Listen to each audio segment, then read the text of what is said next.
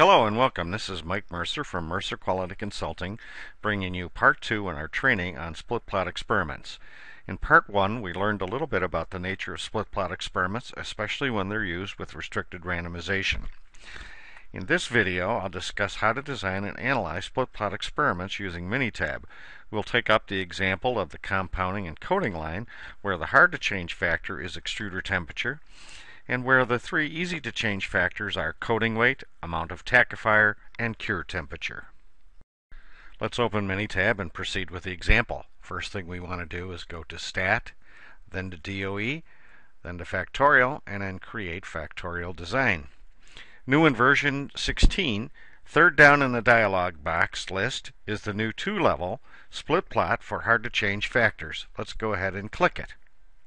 In this example, we have 4 factors, so we select 4 from the total number of factors selection box. Clicking on the Display Available Designs button allows us to see the full array of split plot designs available for up to 7 factors.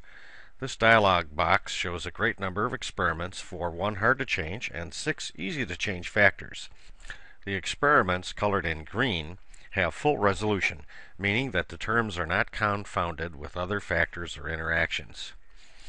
If we pick the 2 hard-to-change factor tab, we see a smaller set of designs for up to 5 easy-to-change factors, still amounting to 7 factors. And similarly, selecting the 3 hard-to-change tab, we see again we have 7 total factors, with 4 easy-to-change and the 3 hard-to-change factors. Let's press OK. And now press the Designs button to select our experiment. I'm going to select the middle design, which is a full resolution design. As you can see, the basic design has 2 whole plots, one each for the low and high value of extruder temperature. Within each whole plot, there are 8 subplots corresponding to the 2 to the 3 factorial design. Remember, subplots and runs are synonymous in this context. 2 times 8 gives us the 16 runs, and the resolution is full. Now remember, the secret to being able to determine statistical significance of the hard-to-change factor is replicating the number of whole plots. We see under the number of whole plot replicates that the default value is 2. That'll now double the number of runs to 32, which we'll confirm when we see the design created in the worksheet. Click OK. Next, we press the Factors button. We will customize the name of the factors to enhance the graphical output. We will fill in the name of the hard-to-change factor, calling it extruder temperature.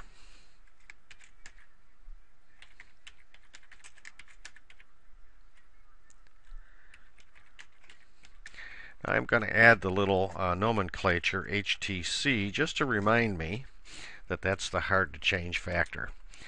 It's numeric, has a low value of 200 degrees C and a high value of 275 degrees C. Next, I'll name the factor B coating weight.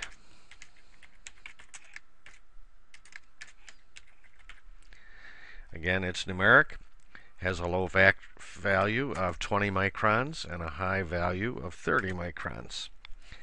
The next factor will be named amount of tackifier.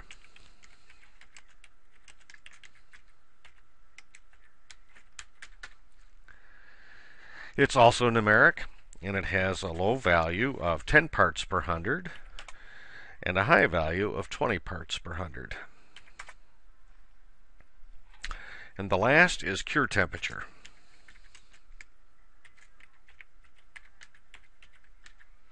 Again, it's numeric, has a low factor of 150 degrees C and a high value of 200 degrees C. Click OK. Click OK again to create the experiment in the worksheet. It is by default created in run order, and we see that it has 32 runs. Just enlarge the sheet here. There's the 32 runs. Next, I want to demonstrate the structure of the split plot experiment. Looking under the whole plot column, you can see that each whole plot is associated with one value of the hard-to-change factor extruder temperature. Hole plot 1 is 200. Hole plot 4 is a 275. Hole plot 3 is a 200, and hole plot 2 is a 275. The hole plots are not in numerical order because they've been randomized so that we only need to change extruder temperature a minimum number of times. Continuing in my exploration of the structure of the split plot experiments, I want to change how the design is displayed. So I go to Stat, DOE, Display Design. Here I want to do two things. I want to display the design in standard order because I have the adhesion results stored in an Excel spreadsheet organized in standard order. And second, I want to see it coded in coded units to be better able to see the underlying structure. So I'm going to run a standard order and in coded units and press OK. And the design reorganizes itself. Hole plots correspond to just one value of the hard to change factor, so hole plot 1 is for all the low value of extruder temperature, -1. Hole plot 2 is a high, and so forth. Within each hole plot lies a 2 to the 3 factorial experiment. Each of the 8 runs are called a subplot. You can see the fractional structure by looking at the columns for the 3 easy-to-change factors. Under coding weight, we see minus, plus, minus, plus, minus, plus, minus, plus. And under amount of tackifier, we see minus, minus, plus, plus, minus, minus, plus, plus. And under cure temperature, we see minus, minus, minus, minus, plus, plus, plus, plus. This is the standard order for a 2 to the 3 factorial experiment. Now I'll copy and paste the values of the adhesion value from an Excel spreadsheet that I've got.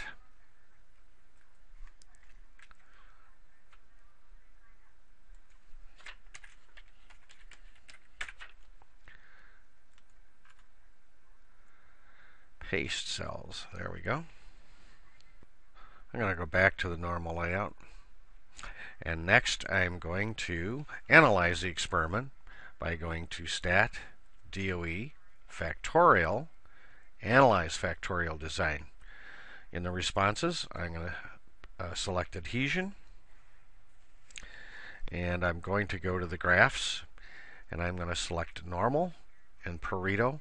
And here's the real trick. We want to display the effects plots for both the subplot and the whole plot effects. Go down to the residual plots, and 4 and 1 is a great way to look at the data. Press OK. Press OK again. Immediately 5 charts appear. The top chart is a residual plots chart. The points on a normal probability plot are suitably close to the straight line, and that looks good. The histogram chart below is symmetric and normal looking. Remember, there are only 32 points in the plot, so the missing values are probably artificial. The residuals versus the fitted values looks okay. And the residuals versus run order, here called observation order, looks okay. Let's go to the second chart, the effects Pareto chart for the hard to change factor. Here we clearly see that the term is not significant.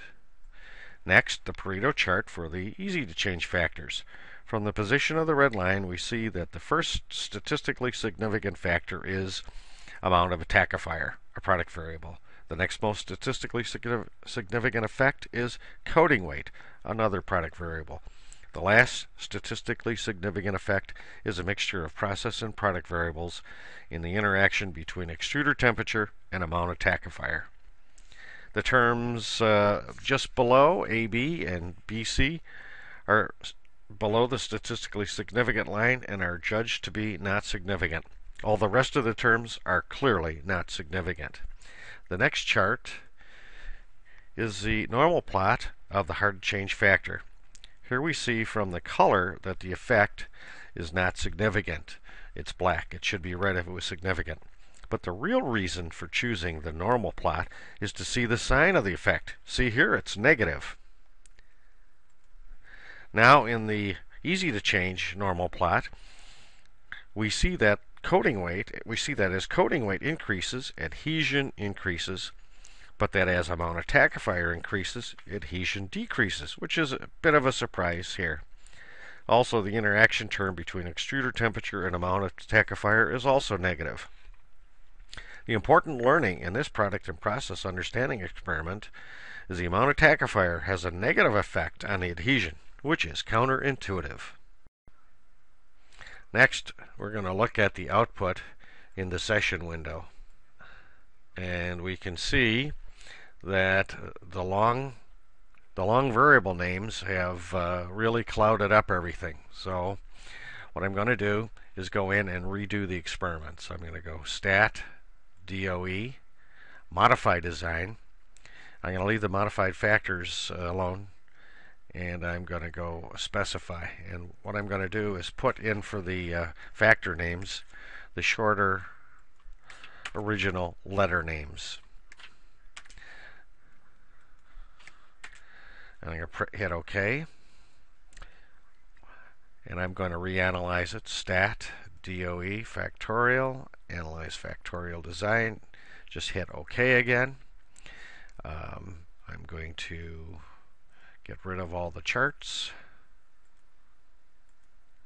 Go back and look in the session window. The first table lists the values of the effects against their p-value. We see that the hard-to-change factor A, or extruder temperature, has a p-value greater than 0.05 and is not statistically significant. We also see the terms included in the Pareto chart B, C, and AC have p-values less than 0.05, indicating statistical significance. The next table is the ANOVA table. It shows two error terms, the WP error, meaning the whole plot error, and the SP error, meaning the subplot error. This complication in the analysis is what made split plot analysis so difficult in the past. Minitab overcomes this by correctly analyzing the data and presents the correct output. The error between the whole plots is different than the errors within the whole plots. Essentially, between error is called the whole plot error, and the within error is called the subplot error. We can see that the adjusted mean square value of 20 for the whole plot error is much larger than the value 3.4 of the subplot error. It is precisely because of these different error terms that the determination of statistical significance of the hard-to-change factor used to get messed up. What if we were ignorant of the importance of restricted randomization, and we designed the experiment as a fully randomized and replicated two-level factorial with 32 runs? But we ran it with restricted randomization. And if we analyze it in the usual way as a two-level fractional or two-level factorial experiment, we can use the same data as we have and now view the new Pareto. They would now incorrectly indicate that factor A is statistically significant. And the normal plot also indicates that A, extruder temperature, is significant. This example really demonstrates the impact of restricted randomization on our learning. In this example, which is a real-life example, I stripped out the proper 16 values and then analyzed the design as the half fraction. And as we can see from the hard-to-change Pareto chart, term A is not significant. From the easy-to-change Pareto chart, we see that the terms C, B, and then AC were still judged significant. However, we picked up one additional term. The term is an interaction term, extruder temperature and cure temperature. Remember, the penalty for running resolution 4 experiments is the confounding of two-factor interactions, and that's what happened here. So we were lucky that we can generally draw the same conclusions as before. So in conclusion, we can see that we can now design and analyze two-level split plot experiments as easily as we were able to do two-level factorial experiments. We recognize that restricted randomization is an important concept that we need to deal with up front. We understand the terms whole plot and subplot when dealing with restricted randomization experiments, and we have options regarding the number of experiments we need to run. To be safe, we need to double the number of runs over the number we use in a normal two-level factorial experiment. But we can chance running with the same number as in the two-level factorial, knowing it's a resolution 4 experiment and may be subject to some misinterpretation, as we saw in our example. The final element to this split plot experimentation is to look at the last option that was available to us for creating a factorial design. Let's look at the display available designs. Look at the one hard to change factor, three easy to change factors. We have a choice of 3 experiments to run. We already ran the full 32 run, 8 split plots full. We ran the half fraction, and if we notice, the half fraction is yellow. It means it's not as good as the green. The other one is the whole plot plus the 3-factor interaction experiment, and that's the one we'll look at now. So we'll go to the designs. We'll pick this full factorial with the 4 whole plots, 4 subplots, 16 runs. Number of whole plot replicates only 1, so there's only 16. So we go ahead and do that and create the design. Save a little time. We've put the adhesion values in, and you can see that there are 4 whole plots, 1, 2, 3, and 4, and there's only 16 points altogether. So I've saved more time and I've run the analysis, and again we find that the hard to change factor is not significant. We find the 3 factors that we found in the fully replicated experiment, C, B, and AC, are significant. We've found again from the normal half plot that while the value A, hard to change factor, is negative, it is not significant. It's black, not red. And again, we find that B is positive, C and AC, significant, are negative. Now we'll go into the session window and we'll take a look at what the output looks like. And we're surprised to see a lot of asterisks, because in this design we have to rely on the charts for telling us what are our significant factors. So that's the good, the bad, and the ugly of the split plot experiments. Now you know how to correctly implement restricted randomization in your industrial experiments, so good luck. Thanks for watching, and I'll see you soon with some more tutorial videos demonstrating the new features in Minitab 16.